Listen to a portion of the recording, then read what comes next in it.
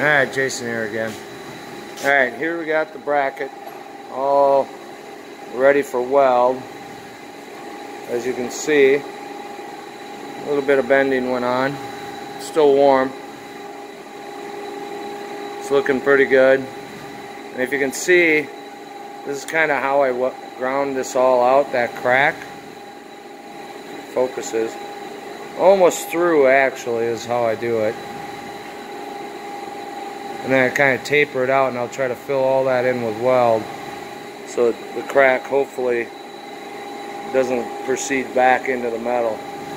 Sometimes you drill a hole at the end of the crack and that would equalize the pressure, but in this case I think I'll be fine just welding it up the way it's situated. But yeah, when you drill a hole at the end of the crack, it relieves the stress and won't let the crack continue on. Alright, we'll show you when it's done welded.